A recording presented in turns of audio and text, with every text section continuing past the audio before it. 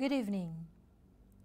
A man on Friday was jailed for 6 years for disturbing several bodies and having sex with a corpse in a funeral home in Britain.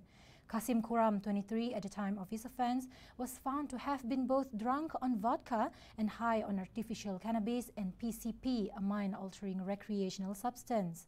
He was caught at a funeral parlour in Birmingham on November 11th last year when police officers reacted to the ringing alarm system. Judge Melbourne Inman said 9 coffins and 3 bodies were disturbed in the break-in, during which Kuram had taken one female victim out of her coffin and removed some of her clothing. Defense lawyer Joseph Keating said Kuram, who pleaded guilty at an earlier hearing, was deeply sorry for what he had done and that his actions were out of character.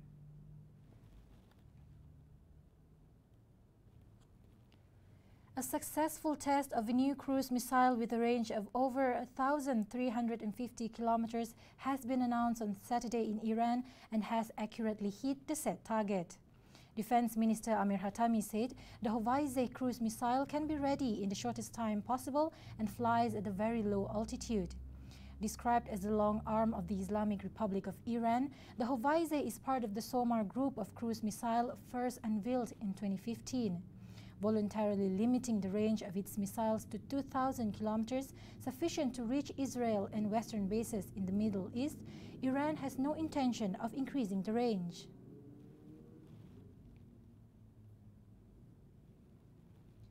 Once-in-a-century floods have turned streets into rivers and forced thousands to abandon their homes in northeast Australia.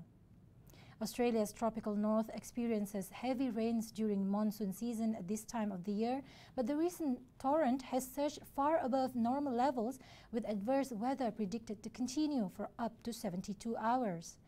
Up to 20,000 homes in the city of Townsville in northeast Queensland are at risk of being inundated if the rains continue. Tens of thousands of sandbags were delivered to affected locals by the military personnel, and conditions are expected to ease starting Thursday.